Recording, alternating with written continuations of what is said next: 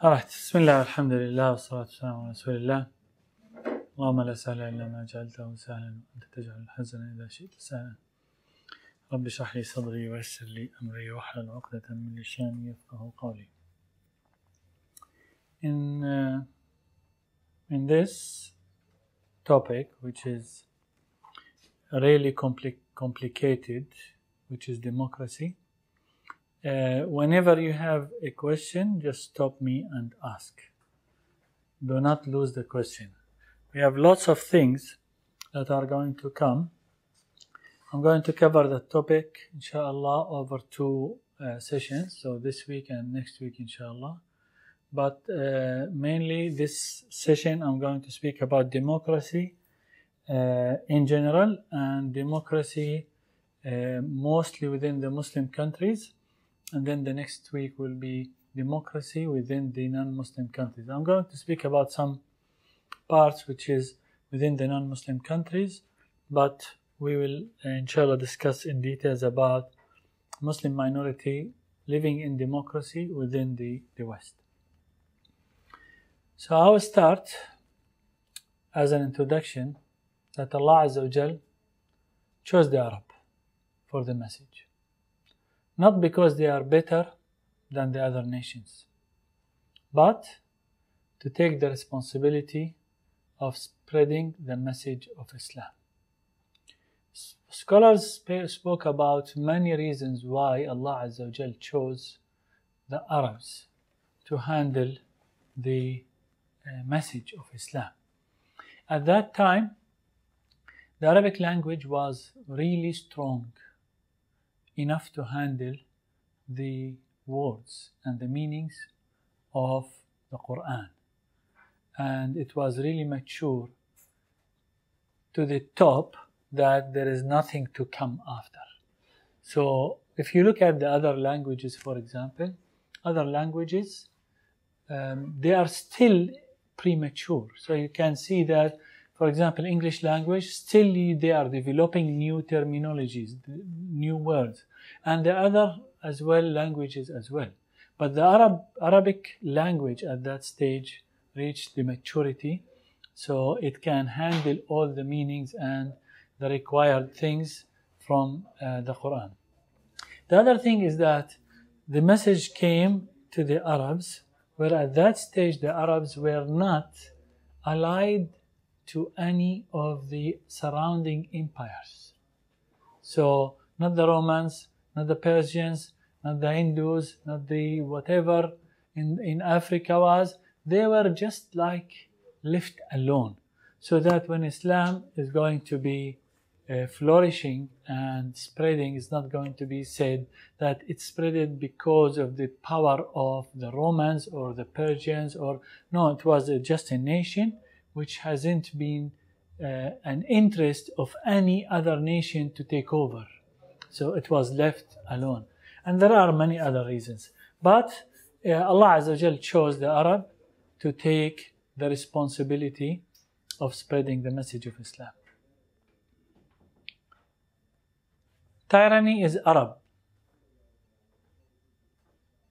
What's tyranny is Arab?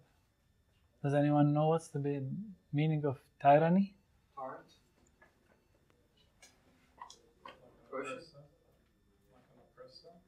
Like a oppressor? Does anyone know what's the meaning of the word tyranny?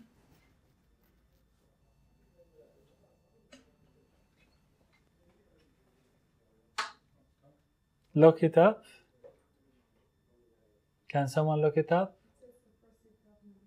Oppressive government or dictator.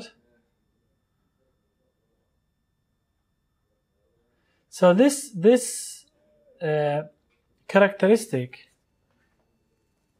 is a matter of difference in opinion between the scholars, whether actually dictatorship is built within the human beings or dictatorship is built while the person is growing. But just let me check something.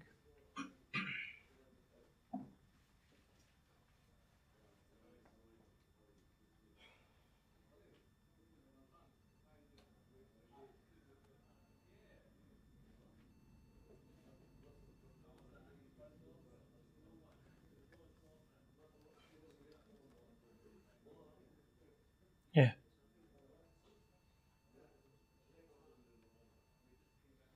So this character, sometimes people refer to the Arabs as oppressors, or having that tyranny, or willing to enforce their opinion. But it's a matter of actually difference in whether actually it's a characteristic within the Arabs themselves or within the human beings in general. And we have seen lots of non-Arabs actually that were dictators around the world. So it's not a matter that is just sticking to the Arabs.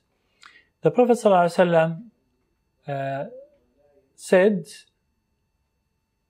in the Hadith Qudusi that Allah Azza wa Jal said, I created my servants hunafa, clean.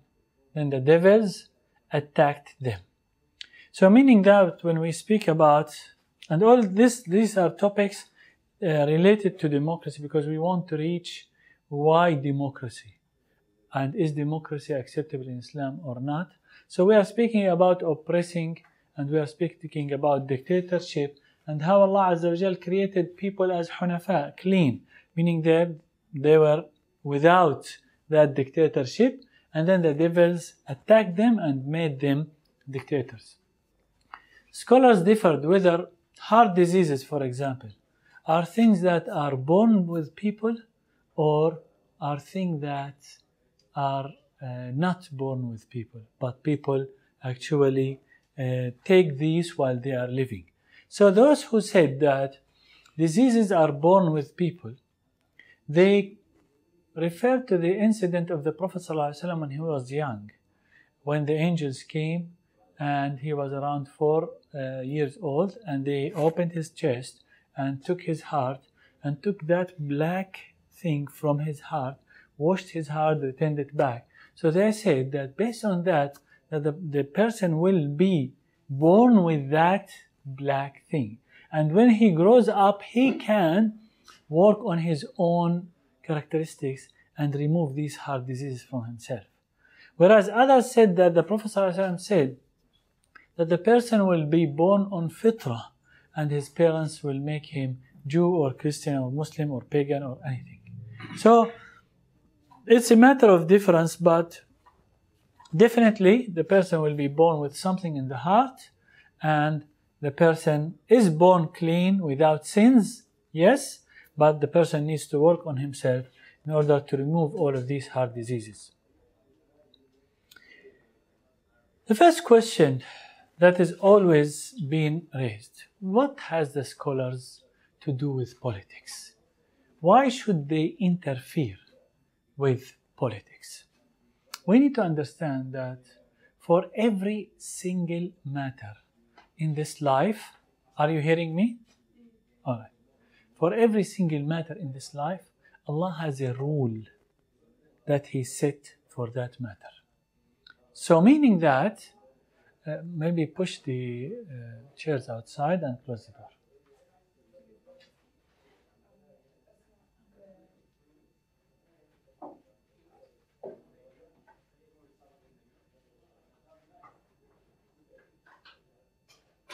That's better. So, every matter that we face in our life, Allah has a rule in it. And we as Muslims, we need to refer back to that rule. So, the politics is not different than the non-politics matters. So, we cannot, as Muslims, look at the matters that are arising from the political incidents are different than the matters that are arising from non-political incidents. Islam did not come only for just wudu and salah and siyam. No, it came as well for politics and government and all matters related to the country. So that's why it's very important to understand that we are not limiting Islam to only ibadat, worships. Islam is a wider topic that covers everything. The answer is fiqh is a speciality like medicine and chemistry. The student needs to study everything in that branch. The scholar will clarify the rule of Allah Azza wa Jal in each matter of life, and politics is one of these matters. For Allah, there is a rule in each case. Religion is regulations, where human matters should be organized according to it. So when we speak about human matters, every single matter in our life is a matter that religion has a regulation in it. When we stop thinking like this, we are starting secularizing the world. So when we stop saying that there is a relationship between religion and my personal life, then I need to ask the religion about every matter in my personal life, then I will become a secular person, which is splitting this life from the religion. And that happened actually a couple of hundreds of years ago when the secular idea started, where they started in Europe to actually eliminate the church from interfering with the matters of the country. Islam organizes the relationships between people and their Lord and between people themselves. So when we speak about between people and their Lord, these are the worships. When speaking about between people and themselves, we are speaking about all of types of transactions, whether they are money transactions or political relationships and so on. All of these matters are being actually handled by Islam. Without the religion, regulations are poor. The regulations, without the religion regulations, poor or rich people can use any means to achieve their goals. For example, a poor person might actually steal in order to feed. A rich person might cheat in order to actually oppress the others and take more wealth. But religious regulations come in order to control the life. So we don't have oppression and we don't have people who get oppressed. So the regulations, we speak about religious regulations. Why did we speak about religious regulations? Because we have regulations, but they are not religious regulations. These are secular regulations. There is a big difference between the religious regulations and the secular regulations. Regulations made by human minds have defects, as no human brain is complete. So this is the difference between regulations on their own and religious regulations. Religious regulations are coming from whom? From Allah Azza wa Jalla. Human-made or man-made regulations are coming from the men themselves, from human themselves. So there is a defect in every human mind.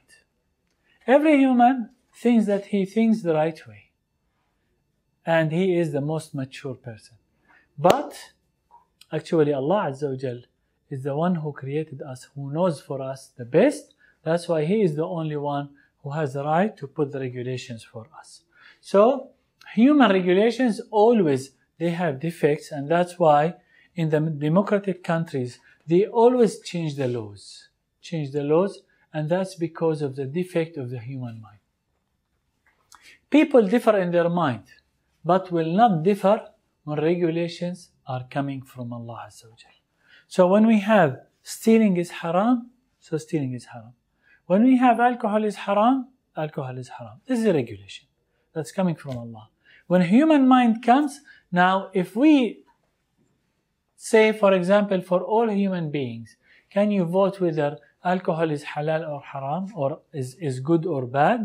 You will have the majority speaking that alcohol is good, because majority are consuming alcohol, regardless of all the scientific facts that they are bad and they are harmful. So Allah Azza wa Jal knows better, so He is the one who sets the regulations for us. In Islam, there are no people called religious people. Why? Because every person needs to practice Islam. Unfortunately, this term, which is religious person, came to explain about someone who is practicing Islam.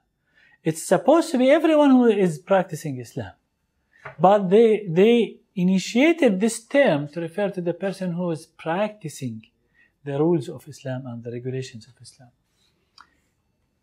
Religious person is coming only from Christianity and the priests and the rabbis and the Jews and so on. It is required for everyone who wants to practice politics to have fiqh knowledge.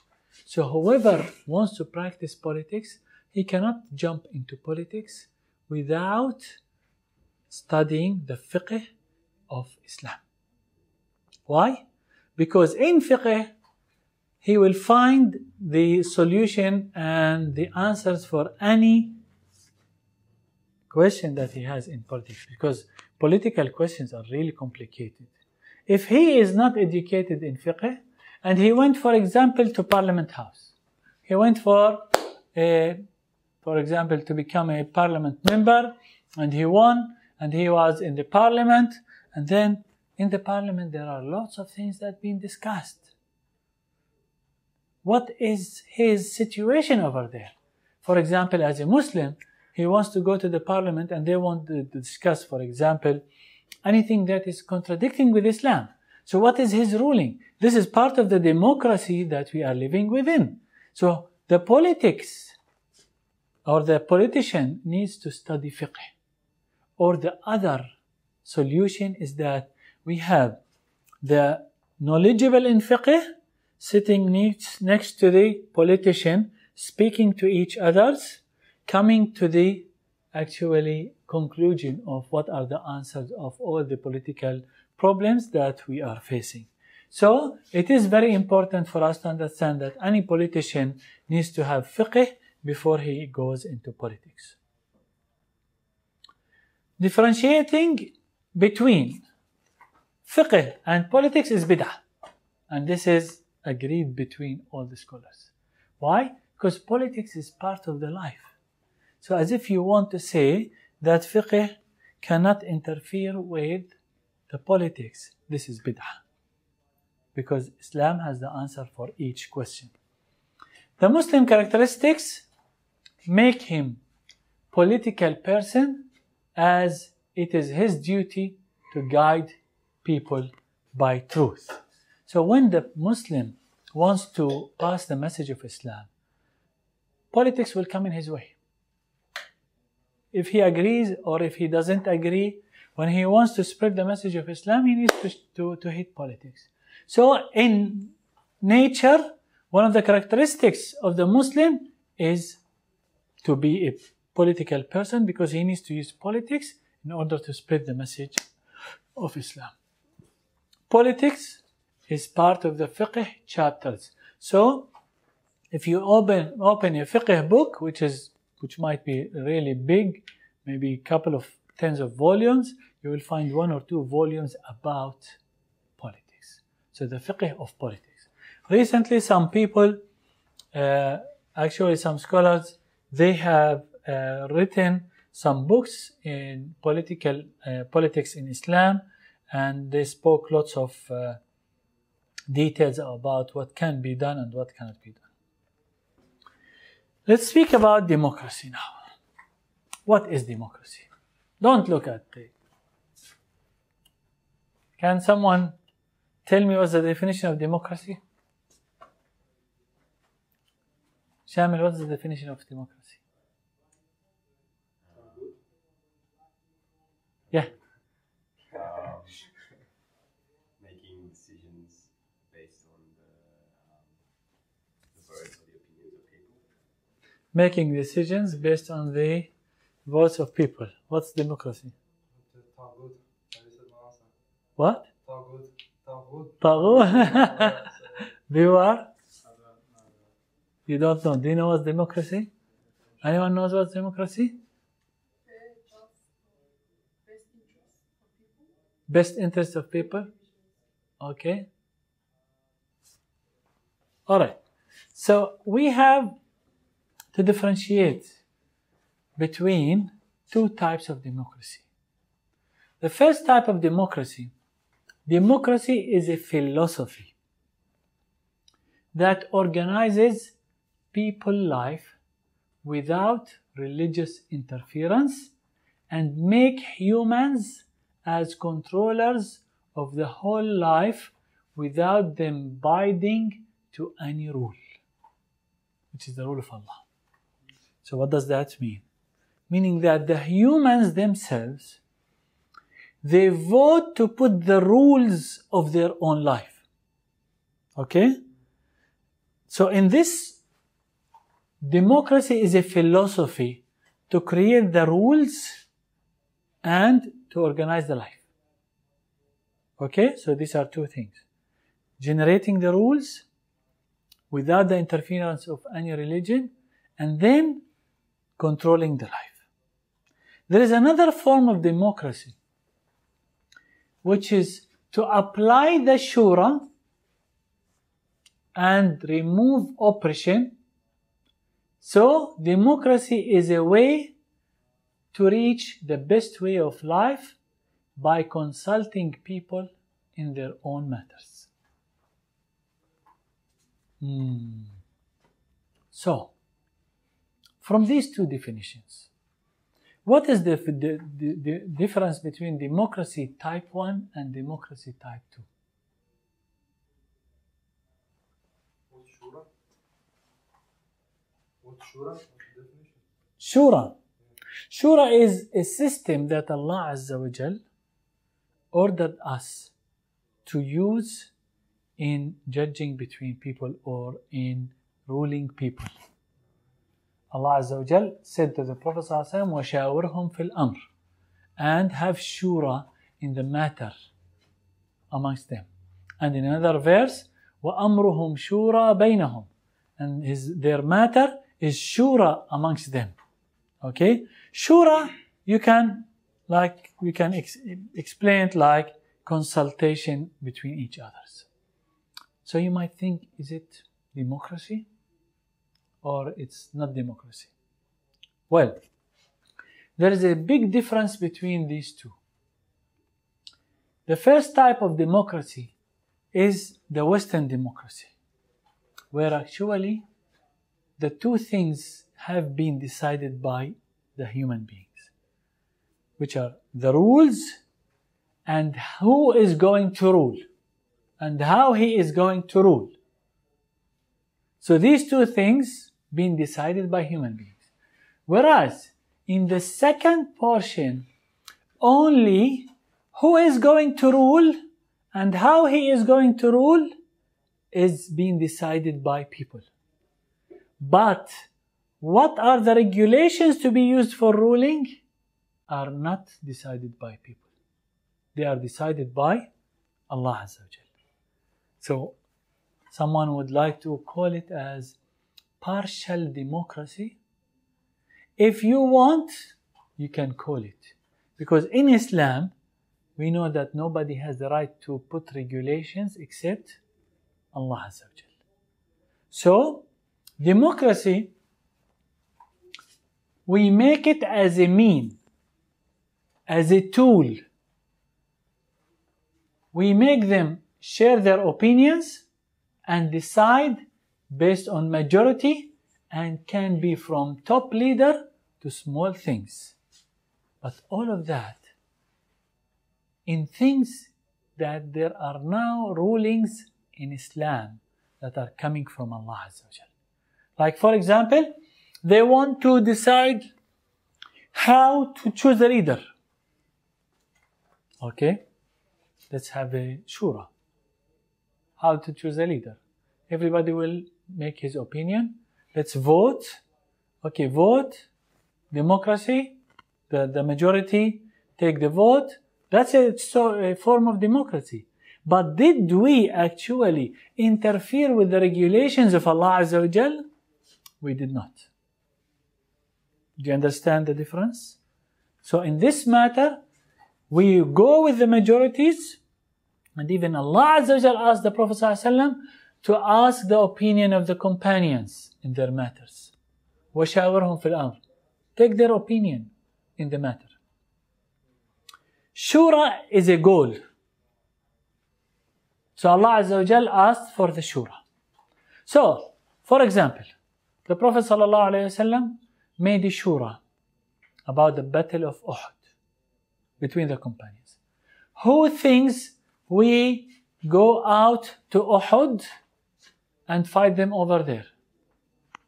The old people raise their hands. Who thinks, the young people raise their hands. Who thinks that we stay in the city and defend the enemies from the city? The old people raise their hands. But the young people number was bigger, so the Prophet ﷺ went with the majority. There is no regulation in this. This is shura. And you want to call it democracy? It's up to you. We are going to explain the details of the definition of democracy in how we can apply democracy without contradicting Islam. And we can still call it democracy. And actually, we should always call it democracy. And we should always say that we Muslims follow democracy. And we are democratic people. We are not dictators. But without contradicting his laws. How? This is how we need to be clever. Some people, they come to us saying, no, your democracy is not a democracy. Yeah, true.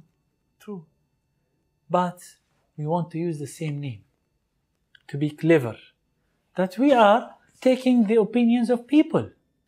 This is what we do as Muslims. We take the opinions of people. And the people give their opinions in almost everything, apart from regulations. When it comes to rulings, what is allowed, what is not allowed, if Allah Azza wa Jal has set a ruling for us, that's it. We cannot vote. Someone will vote. Can we allow, for example, pubs to open in Muslim countries? You cannot vote. Why? Because there is a rule in Islam about that. This is haram. It's not allowed. And so on. So if someone was in a parliament and it has been actually a voting, someone raised, I want to vote, for example, in Muslim country, parliament, and one or couple are non-Muslims and they wanted to pass a law to open some pubs, for example, in a Muslim country. And there is this in a democratic environment. Do they have the right to raise this? Well, this is the democratic environment. Okay, raise it. Now the majority are Muslims, practicing Muslims. Can they vote yes for that? The answer, no way. So the majorities are going to say, no, it's going to be eliminated. But before that, the Muslims in a Muslim country should vote at the beginning. We want, which is the first item in the constitution of any Muslim country, that Islam is the source of each rule in the country. So when the Muslims vote for that and choose Islam as the source for each rule in the country, then that's it. Meaning that these public people, these people who are in the country, are actually righteous people. They reach a stage that they want Islam to rule. So, at the beginning, maybe the country was not ruled by Islam. And Islam is not in the constitution at all. But they have to put the effort in order to put Islam as the main source of ruling in the country, in that Muslim country. So they did the voting in a democratic way, and the majority voted for Islam to be the source of each regulation in the country. It's done.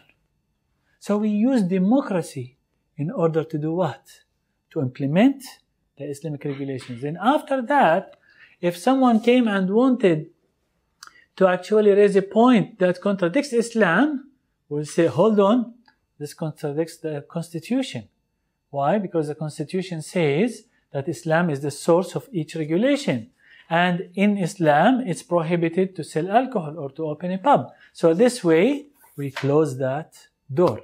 So, but in some countries, even in some Muslim countries, they don't have that in their constitution. So they cannot actually do that and rule and say it's prohibited to even, for example, propose a law like this or to open something like this.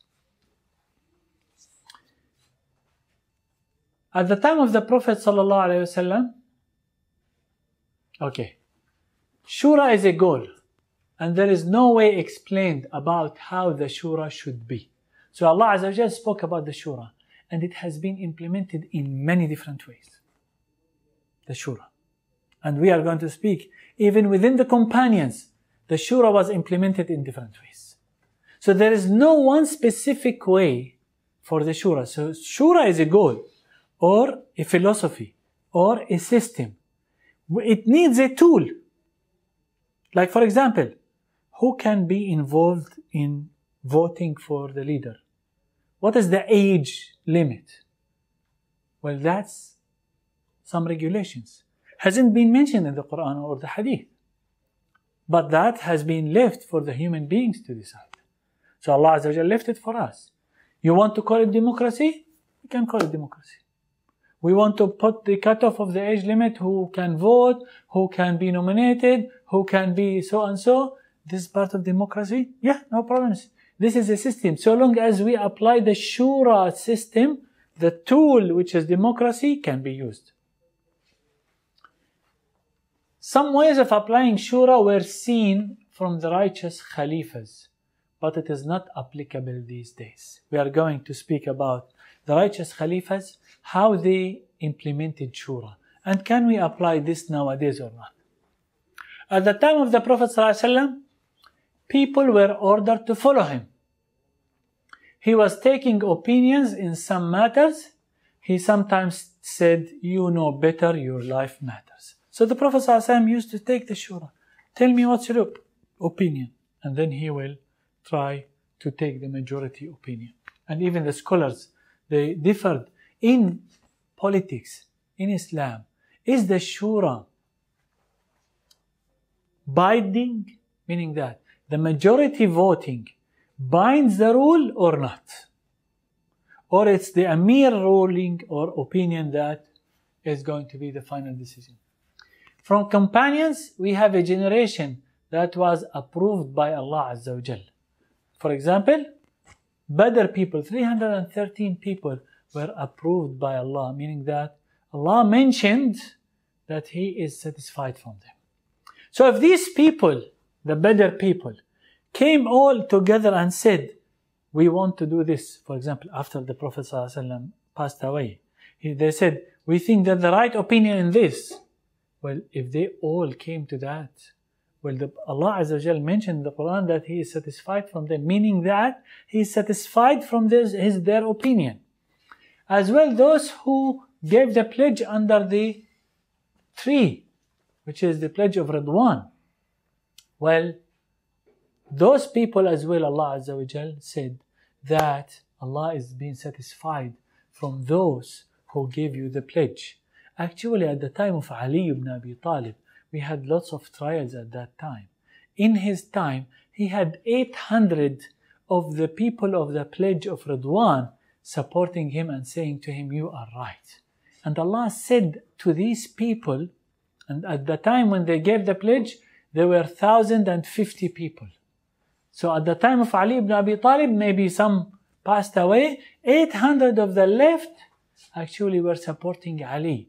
And Allah mentioned in the Quran, Allah is satisfied from them, meaning that they will not actually collectively decide on something wrong because Allah is satisfied from them. These things were at the time of the Khalifas. Nowadays, do we have any of these things? Do we have someone who can be accepted by all Muslims that, okay, we will follow his opinion? Do we have anyone on earth like this? No way. So it's very important to understand that the situation at the time of the Khalifas is different. When Ali ibn Abi Talib raised the thing of that, I have 800 of Bay'at al-Ridwan, the Pledge of Ridwan. Everybody said, that's it, done. We cannot oppose these people. But nowadays, yes, because we are going to contradict the Quran. But nowadays, looking at this situation, can someone claim, well, I have all of these Muslims with me, I am the majority? No one can claim anything because nobody is actually granted satisfaction from Allah Azza wa Jal. Look at some applications, how the applications happen. How did Abu Bakr become a Khalifa? Anyone knows? Shura? No. Chaos. All the scholars, they said, picking Abu Bakr as a Khalifa was just let's go. How did it happen? When they gathered, while the Prophet ﷺ has been announced as dead, they gathered in a place, and the Muhajirin and the Ansar and the Abu Bakr and Umar, all of them were gathering, and they started discussing who's going to follow the Prophet ﷺ in leadership. And what happened? Does anyone know? Who was missing from that gathering? Do you know who? Ali. Ali ibn Abi Talib was missing from that gathering. He was busy by preparing the Prophet ﷺ body to be buried. So what happened at that time? Some chaotic things happened, and some people started saying, well, the Khalifa should be from us, the Khalifa should be from us. Umar ibn Khattab came to Abu Bakr as-Siddiq, and he grabbed his hand and he said to him, I give you the pledge as the Khalifa. Straight away. So when people saw Umar ibn Khattab giving pledge to Abu Bakr, all of those in that tent came and gave the pledge to Abu Bakr. And then people knew about it. After that, Ali ibn Abi Talib knew about it, and he came on the same day and gave the pledge to Abu Bakr. And the whole Ummah gave the pledge to the Abu Bakr, and nobody argued about that. But the way Abu Bakr Siddiq was chosen is a way that, imagine Umar al-Khattab giving the pledge to Abu Bakr, and then that's it. Everybody just followed. So you cannot say that this is a shura, because everyone knew who is Umar, everyone knew who was Abu Bakr. Can we apply this nowadays? I come and say, you are the leader, I'm going to give my pledge to you to be the leader, and then everybody will say, no, I don't want. I disagree with that. Correct? So it's not applicable. Look at how Umar was picked. You know how Umar was picked? Umar was proposed by Abu Bakr Siddiq. So Abu Bakr Siddiq, before his death, he said, I'm satisfied that Umar be your leader. Okay? Was he a descendant of Abu Bakr? Did he propose or nominate his son? Although Abu Bakr Siddiq had sons. But he did not propose any of his sons. He proposed Umar ibn Khattab.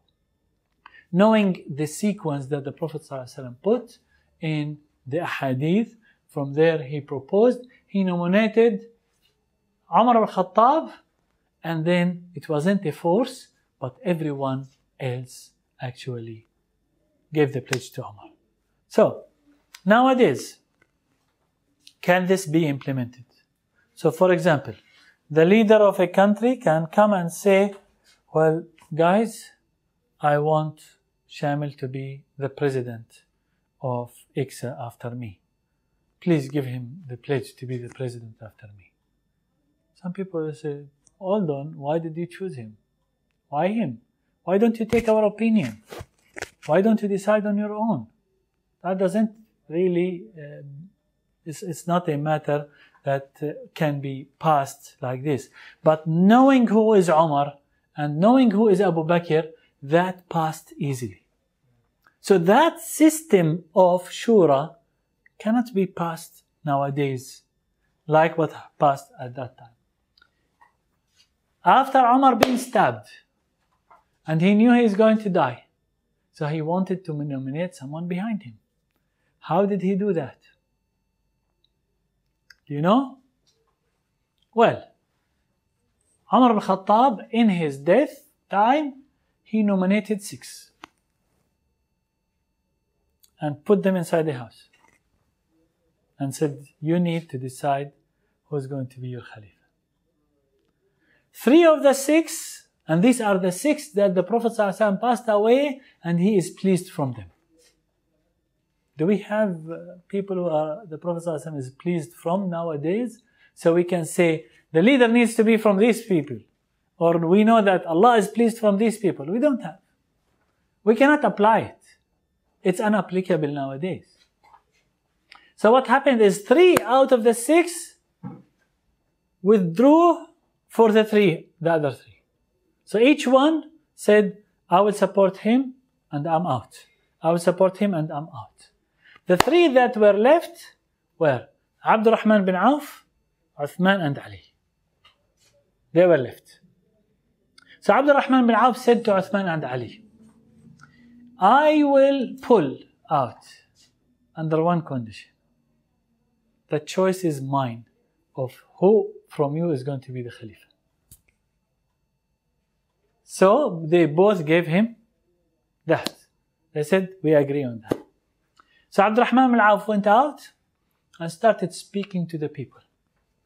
At that time, it was a Hajj time. So he started speaking to the tribes because the Islamic country is really big. So there were tribes coming from everywhere. So he started speaking to the tribes, to the countries, to the people, Sham, Iraq, wherever, Yemen, coming to the pilgrimage, to the Hajj, asking them, asking the women, asking the kids, asking the adults, asking everyone, and then came back to Uthman and Ali, and then he gave the pledge to Uthman, and Ali was the first one to give the pledge to Uthman after Abdurrahman bin Auf, and then people give the pledge to Uthman. Can someone tell us, can we apply this? Because remember, Shura is a sort of system. It needs a tool. This is a tool that Umar al-Khattab initiated, which is to choose the 6, and then between them they need to choose someone. So, can we apply something like this nowadays, knowing that Abdurrahman bin Auf, for example, was approved by the Prophet ﷺ in many hadiths, and he is one of the 10 that were granted Jannah, and people believed that he is not going to say the wrong thing. But nowadays, this system cannot be applied. So, we need something that can be actually applying Shura, which Allah Azza wa Jal has ordered us to do.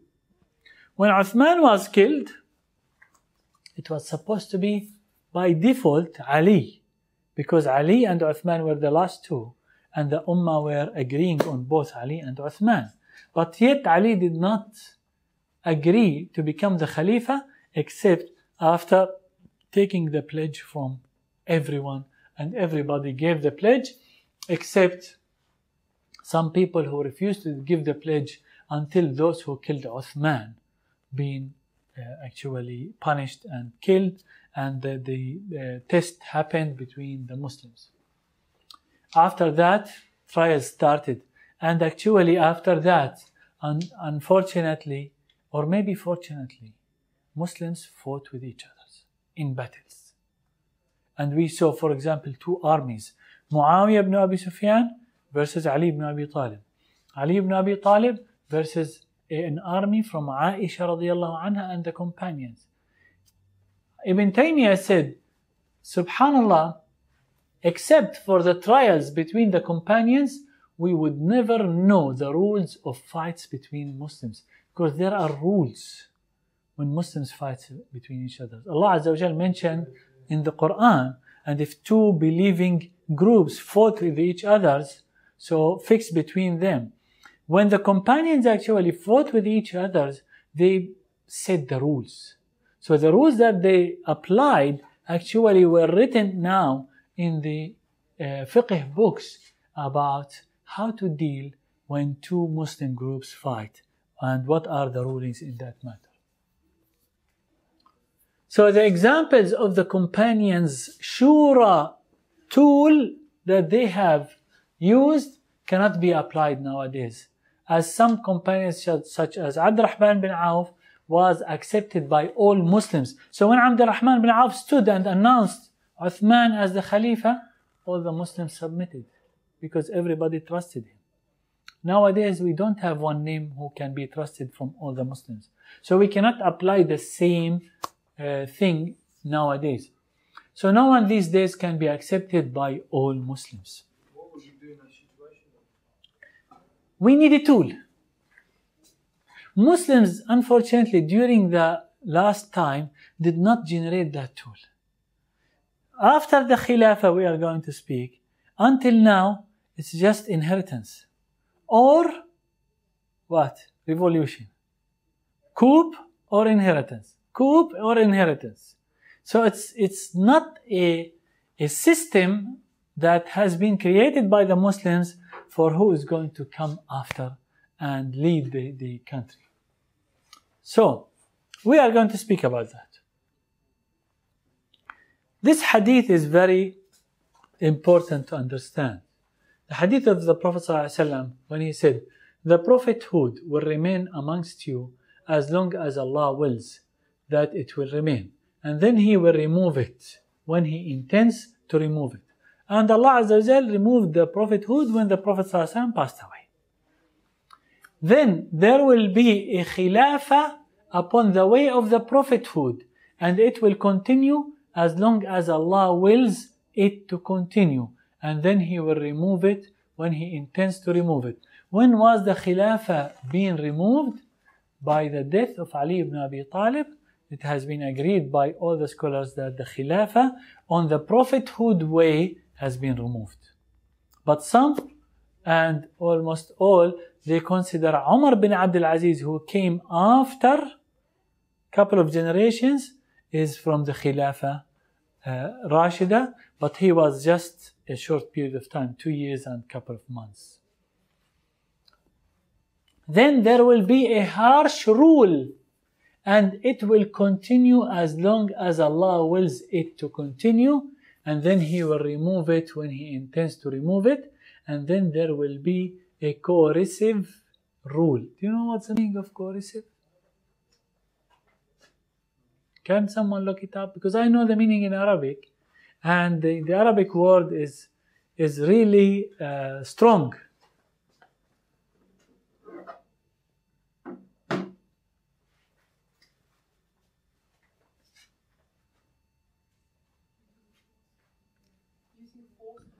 Using force.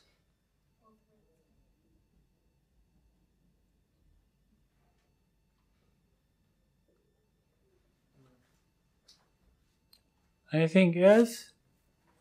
So it's you will be ruled, you will be ruled. I'm going to rule you, I'm going to rule you. I agree, you don't agree, I am your ruler. That's it. So, and this ruling, which what has been until some stage, and it will continue as long as Allah wills it to continue, and then He will remove it when He intends to remove it. Then there will be the khilafah upon the way of the prophethood, which did not come yet. So this khilafah upon the way of the prophethood is going to come. And then the Prophet ﷺ kept silent. He did not say after that anything, or what's going to happen after that. So these are the sequence of things. We believe that we are in the last stage, which is the ruling by force. And this is happening we are speaking about the Muslim countries. We are not speaking about the Western countries. So all the Muslim countries are being led by force. So, democracy in its first meaning, as a general philosophy to replace Islamic regulation. It's prohibited. Democracy in its second meaning, it's a tool to apply shura, is accepted. Do you understand this important point? So when we speak about democracy, we need to understand what do we speak about.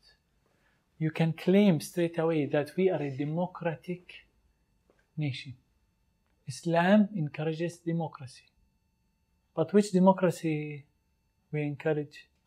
Mikhail, first one or second one? The second one. Second one. Because nobody can rule apart from Allah Azza wa Jal. But Allah gave us the flexibility to see how we are going to rule. What are the steps that we can take? Yes. Like, it's exactly like the TV. Is the TV halal or haram? It depends how people use it. Can be haram, can be halal. Democracy is the same. Can be halal and can be haram. Do you understand this difference? What about the second option also contradicts Islam too? No way. With the lesser evil, right? It doesn't contradict. You're allowed to vote as long as you pick the lesser evil. We are going to speak about... The lesser evil contradicts Islam too at the same time. We are going to speak about this point. Alright. Which is the voting, our voting in the West. Yeah. Can we vote? And when we vote to someone, for example, and then he votes in the parliament that he supports the marriage of the homosexuals, and you voted him in, and he is voting in the parliament to support that, what's going to happen? How Allah Azza wa Jalla is going to question us? All of these, what are the rules of Islam in this? We are going to speak, but this is next week, not this week. Okay? Evidence. Allah ordered to take shura from them and He didn't explain how. So, democracy is a system. Actually, shura is an obligation and cannot be applied without a tool. So we need a tool for shura. Can democracy be a tool for shura? Nowadays we don't have except democracy as a tool. And it proved that in the West it has given some stability and some safety for people. So democracy, forget about the rules itself. Always think about the system of voting, the system of choosing the leader, the system of all of these, they don't contradict Islam.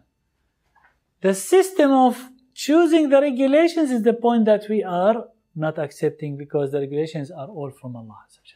So always differentiate between these two. Another term which is bay'ah, pledge in Islam, is for Allah Azza wa Jal to obey Allah and that we obey that person if he ordered lawful and that he will apply what the Prophet sallallahu alaihi wasallam applied. The Prophet sallallahu alaihi wasallam said in the hadith, people will not be straight without urafa, leaders. So leadership is a truth, as the Prophet ﷺ said. So leadership is obligation. So we need to have urafa, by the way. Urafa is not leaders meaning khalifa. You have to have a leader for each tribe, for example. Communities. We have in Adlet communities. You have to have a leader for each community. So the Prophet ﷺ said, urafa or leadership is a truth. That's why the scholars said it's an obligation to have a leader for each group. Okay? So, if the system is this, then we have to have that pledge to that leader in order to apply that system that Allah Azza wa Jal wanted. Urafa are representatives. Look at this hadith after the Battle of Hunayn. Remember the Battle of Hunayn? When the Muslims were defeated at the beginning, and then they went and defeated the enemies. There were 12,000 fighters. When the delegates of the tribe of Hawazin, after the Hawazin, which were the opponents of the Muslims, were defeated, the Muslims actually Hawazin, when they came to the battlefield, they came with their wives, with their kids, with their wealth, with everything. So they can fight to the end. But what happened is they were defeated and they escaped from the battlefield and left whom? Their wives, their kids, and their wealth. They left them in the battlefield. And who took that? Of course, the Muslims actually took that as a treasure for them.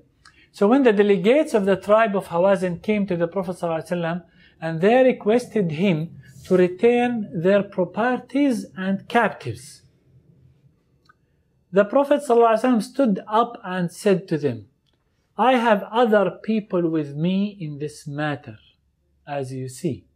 And the most beloved statement to me is the true one. You may choose either the properties or the prisoners, as I have delayed their distribution. So the Prophet ﷺ kept the prisoners, but distributed what? The wealth. And what did he say to the delegates? Either you choose the money or the prisoners. So what did they choose?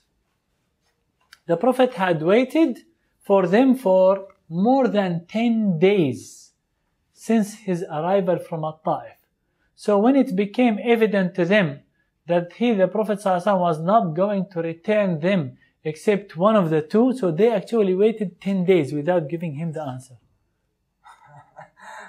So they would be sacrificing their captives, their wives, their kids. They don't want to sacrifice their wealth. Then they came to him, they said, we choose our prisoners. So after 10 days, they chose their prisoners. The Prophet ﷺ got up amongst the people and glorified and praised Allah as he deserved and said, then after, these brethren of yours have come to us with repentance, and I see it logical to retain them the captives. So whoever amongst you likes to do that as a favor, then he can do it. And whoever of you likes to stick to his share till we recompense him from the very first war booty which Allah will give us, then he can do so. Give up the present captives. The people anonymously said, we do that, return the captives willingly. The Prophet ﷺ said, we do not know which of you has agreed to it. So everybody stood. Some people said, we agree, we give, so on. So the Prophet ﷺ said, we do not know which of you has agreed to it and which have not. So go back and let your leaders forward us your decision. And that's where we are up to, which is the democratic way. So go back, let your leaders get your decision, come back to us with their decision. So all of their people then went back, discussed the matter with their leaders, who returned and informed the Prophet ﷺ that all the people had willingly given their consent to return the captives. This is what has reached us about the captives of Hawazin, narrated Anas, that Abbas said to the Prophet ﷺ, I paid for my ransom and Aqil's ransoms.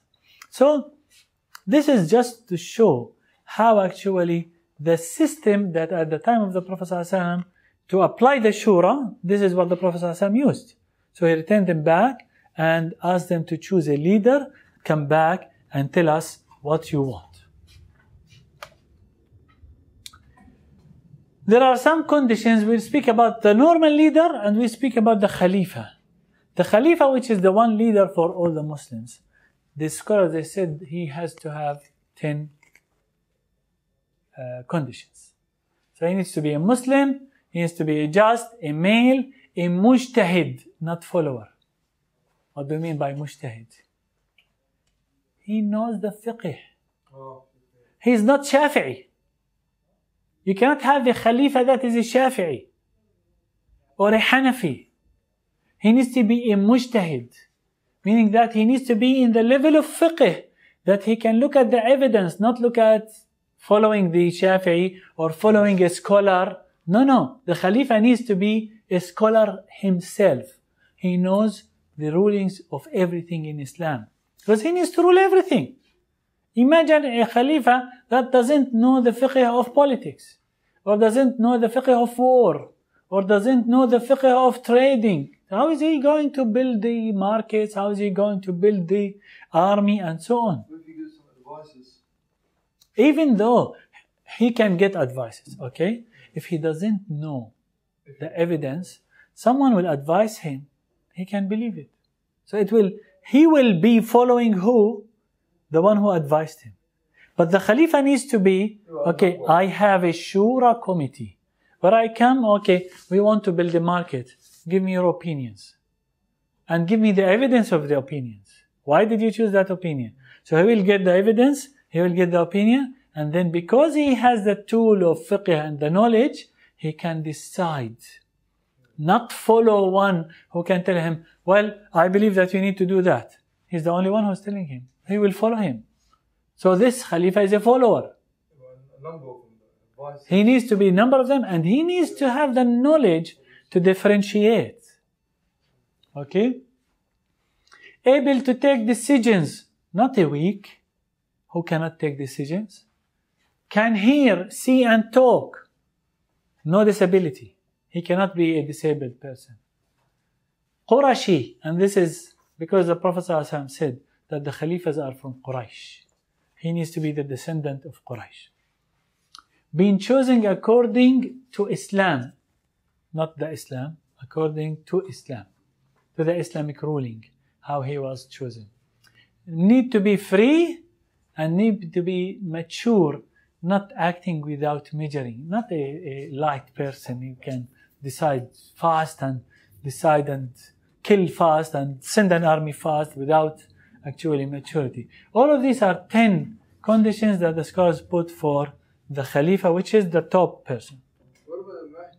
They say when he's come with the Khalifat, and he's not a scholar himself, like he said. Yes, but he will be what? He will not be a Khalifa. Or he will be a Khalifa. Wouldn't he? We will see, You're inshallah. pledging against it, you're forced to pledge against everyone, Yeah. The hadith did not say, the hadith said that he will But be. he's from the lineage of the Quraysh too. Yes. Yeah? Yeah. He is from the lineage of the Quraysh. His name is Muhammad bin Abdullah, like the name of the Prophet ﷺ, and so on. So there are lots of hadith. But regardless, we don't want to hang everything until he comes. We want to work. Yeah. So he can come. Because he cannot come on desert. He needs to come when there are some supporters. Correct? Yeah, because the time that he repents. Yes. Yes. Yes. Allah Azza wa Jal will fix him in a second, or Allah will fix with him in a second. There are two narrations we spoke about them before. Current application of democracy is that the system democracy is bigger than regulations. Meaning that the democracy sets the regulations. This is the current practice in the West. In the Muslim countries, regulations need to be fixed to be according to Allah's law, and the system need to not contradict any of Allah's law. This is the difference. Changes can be gradual and prohibitions can be accepted at some stages. And here is an example of what you have said. Sometimes, for example, you are in the process of changing the system into an Islamic system in one of the Muslim countries. Because people were not practicing Islam, and then you started teaching them, started becoming practicing Muslims, and they wanted to change the system into an Islamic system regulation in that Muslim country. That change can be gradual, meaning that you can accept some prohibitions at some stages in order to continue slowly make the change to reach your goal. So for example, in some of the countries nowadays who are going towards Islam, they are accepting some things that are prohibited in Islam, but it's a step that they are continuing. So the scholars, they said, it's acceptable to have some prohibitions if you are planning to reach a stage where you implement Islamic law altogether. Do you understand that? How did they get into that? Well, the Prophet ﷺ did that. What did the Prophet ﷺ? With the alcohol, for example. With what as well? With the statues. Yeah. there were statues around the Kaaba. And there were Al-Lat and Al-Uzza. You know, after the Prophet ﷺ, he went to Hajj or went to Umrah a couple of times, and the statues were there. He did not break them. It was not time. He was planning for it, but it was not time. And even after he conquered Mecca, you know, there was a statue which is the biggest and the first, which is outside Mecca and close to Al-Ta'if, which is Al-Lat. I think it was either Al-Lat or Al-Uzza. It was over there, and it was a big statue. The Prophet ﷺ, after conquering Mecca, he did not break it straight away. He waited some time, and then he sent someone to break it down. So that gradualism is part of the planning. So you might actually, in a system that is a political system, you might accept some prohibitions at some time, if you are planning to go all the way to the end and implement the law of Allah Azza wa Jal. Did you understand this point of gradualism, Mikhail? So we at some stage we might accept some prohibitions to be existing under our ruling because we are planning for it. So we can reach the stage where we can, yes. Yeah. Legislative part is for Allah, and the application part is for people, which is democracy. Legislative is for Allah. What's halal, what's haram is for Allah. Application, how to apply it, is for people. And they can use democracy for that. Sometimes democracy allows people to vote whether to apply Sharia or not, if in the Muslim country when Sharia is not applied. So someone will say, how do you want me to vote to apply Sharia or not? Oh my God, we need to vote, all of us. We need to get Sharia as, for example, in the first the term in the constitution, as Sharia is the main source of all the rules in the country. So we need to vote. And all the Muslims need to come. Some of the Muslims, unfortunately, they come and say, no, you are not as a Muslim allowed to vote on that. What do you want? You want people to vote not to have Sharia or the law of Allah as the law of the country? You cannot. You have to vote, you have to increase the awareness, so when it happens, then nobody can contradict any of the law of Allah Azza wa Jal. Muslims can use democracy to reach power and try to make the change. So you can use democracy because it's a tool. You need to make the change. Nowadays, it's not the change that can be made by force, but by the rules or the tools that are available in the world.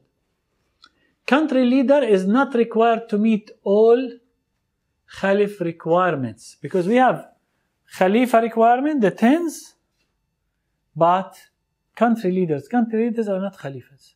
They don't need to meet the requirements. Leaders of the groups, they don't need to meet all the requirements. Umar ibn Khattab said that a country leader can't be more than 4 years. 4 years, you know how the terms are 4 years nowadays for all the world? You know who set it at the beginning? It was Umar ibn Khattab. He was the one who did not allow any emir of any region to be emir for more than 4 years. His term is 4 years and he needs to be changed. And he was saying that if he was just, people will get bored of him. And if he was not just, they will get rid of him after the 4 years. So, it's something that Umar Khattab at that time said. And you can say that this is democracy. Because democracy states that, for example, the term is 4 years. And some of the democratic places says 2 terms only. And you cannot do more than 2 terms. Anyway, so all of these are things that can someone say, and did the Prophet ﷺ state the 4 years? Has it been said in the Quran? That's a tool that Umar al-Khattab did ijtihad and then got that. If a person claims that a rule other than the rule of Allah is better, then he exits Islam. This is something that is very important. We cannot say, if someone says democracy is better than shura. This is a big claim. We need first to ask him, what do you mean by democracy? The people set the regulations and the rules. If he believes that, then he exits Islam. If the person says anything is better than what Allah Azza wa Jal has said for us, then he is not a Muslim. It's up to him, but he is not a Muslim. People are on the religion of their kings. That's a statement, it's a true statement. So if the king is religious, people will be religious. If the king is not, people will be not. Democracy in its current application to choose the leader can be used and is not contradicting shura. So how to choose the leader? What are the conditions of a leader? He needs to be above this certain age. He needs to be with this qualifications. He needs to be done these skills. He needs to be. All of these are tools. All of these are people who agreed on them. Democracy, no problems with that, because it's not contradicting Islam. Democracy application within the Western society lead to stability of the countries and so proved as a good tool. So you look at the Western countries, they are stable. Muslim countries, unstable. All the Muslim countries are unstable. Western countries are stable. Meaning that the tool proves that it brings safety. So we can use it. And again, I want you to differentiate between the tool itself and the law of Allah Azza wa Jal. Do you understand me? Using the tool itself to apply the law of Allah Azza wa Jal, that's not an issue. Using democracy to replace the shura, that's an issue. Using democracy to apply the shura, it's not an issue. Did you get it, Mikhail? Biwa, did you get it? Alright. What about, you said they need to get a certain age and certain capabilities. What about the one Prophet got a 17, 18-year-old to lead an army? Yeah. And the other people in Prophet passed away. Do you reckon 17 years old nowadays? I can't remember nowadays, yeah. They are kids nowadays. 25, they are kids. How old are you? Sorry. Sorry, I'm just, some of the 25s are kids, sorry. I'm just joking. So nowadays the ages are not like before. People before were really mature. So it needs to be based on the situation of the country and the time and all of this. So by time maybe they will change the cut-off date or age and whatever. So all of this is part of democracy. No issues. They didn't think it was suitable for him. They say he was such a young age. All of them they followed. Even in his army was Abu Bakr and Umar. No issues. They all followed him. Followed Osama. He was 17 years old. So this is again, what I am saying is that democracy interferes with these details. Does not interfere with what is halal, what is haram. Do you understand my... Yeah, I understand. Yeah. So democracy system of identifying who can vote, who can be nominated, how voting happens, and so on, is a tool that can be used in Islam. And nowadays, when we do any of the democratic things, it's just democracy. Any of the regulations that we use for voting, it's just democracy. The difference is that when we are choosing the leader through democracy, the leader will rule according to Allah's rule in Islam. Do you understand this? So that needs to be important. Understood.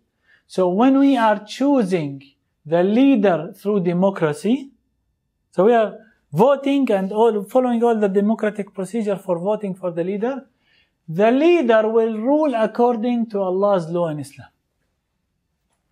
Okay, got it? Clear? And will rule according to man-made law, according to Western countries, with the things that are not set by the law of Allah. Like, for example, did Allah speak about the law of traffic? No. So that's a law that can be made by human beings, because Allah did not set.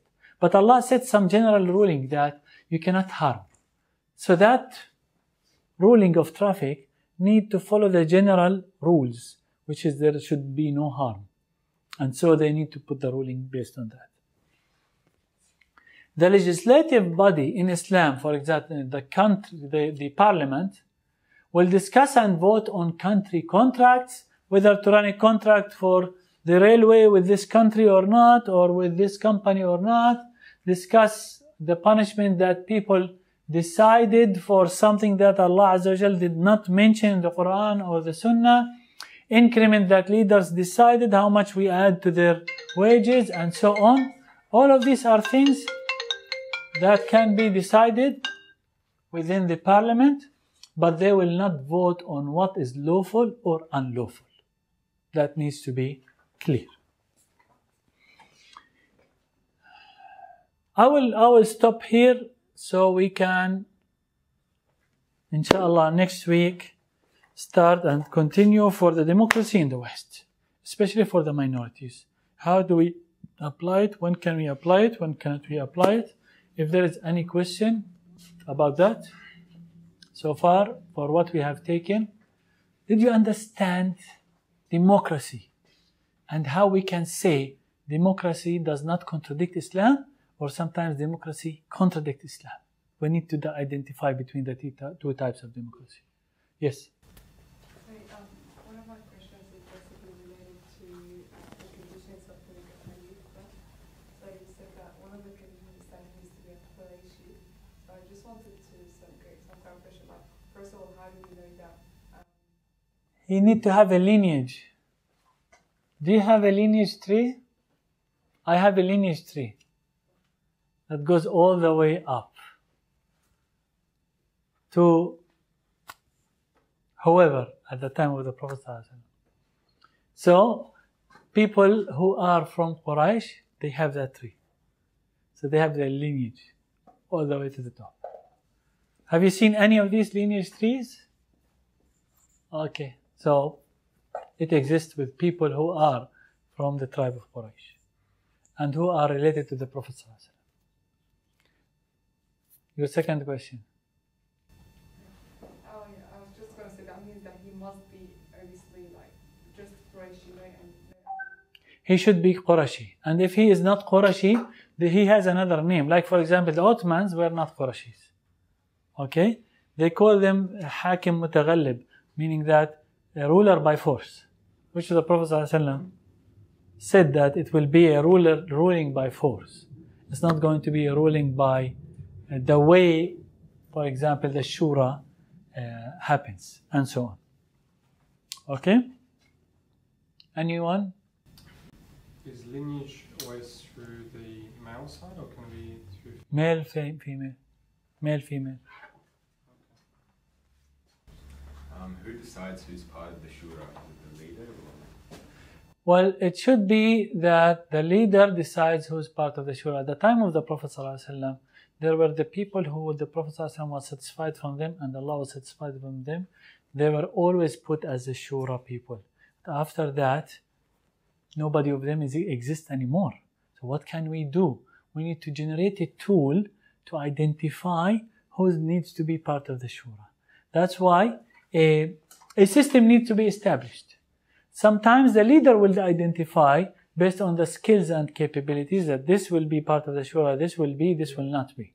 Sometimes the group of people, sometimes people put a system to actually the group of people vote who will be in the shura. So it's always a system. There is no clear cut who is going to identify who is the shura. At the time of the companions, it's a different story. That's why we can someone say, look how the companions applied and we apply. Say to him, in politics, come on, no way. Nobody is trusted nowadays like the time of the companions. So we cannot do what the companions did. Alright? Understood? Everything is clear? It's really, really sensitive topic. And next week, inshallah, it will be more sensitive, especially when we speak about politics in the West. What's allowed and what's not allowed. جزاكم الله خير. سبحانك اللهم وبحمدك نشهد أن لا إله إلا أنت نستغفرك ونتوب إليك.